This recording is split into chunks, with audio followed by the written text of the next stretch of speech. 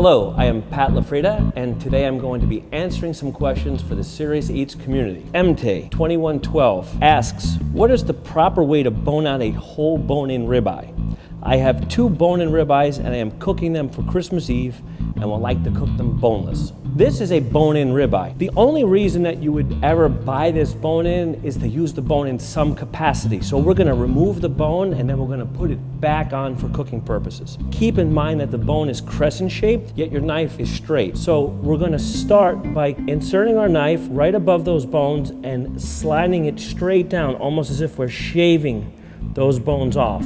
And on the last bone, I'm going to continue with the knife all the way down to the end. This is where a knife most commonly slips off the bone and you can hit your non-dominant hand with it. Once we make that first initial slice, we're going to start to peel the rack of ribs off the primary muscle. Because it's crescent shaped, we'll need to make multiple slices. We're going to slide down, not interrupting the main part of the muscle. We're just taking this rib slab off. So after every slice, we want to give it just a little pull, just to separate that bone from the meat and make sure that we're not interrupting the muscle with the knife. Once we get down to the end, where it's nearly off, the rib bone towards the chine bone takes an extreme left turn. Peel that rib back and then change the direction of our knife to go right across the top of those bones, right where the chine bone was removed.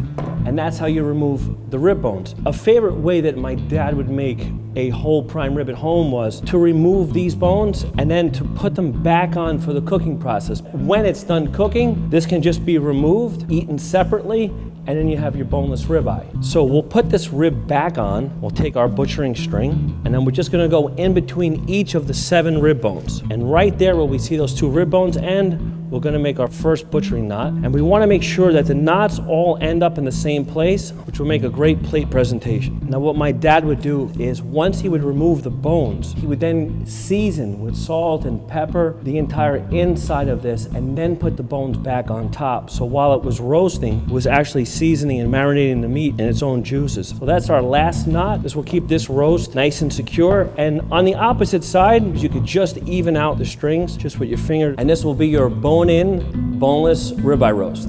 This is Pat LaFrieda. Happy cutting.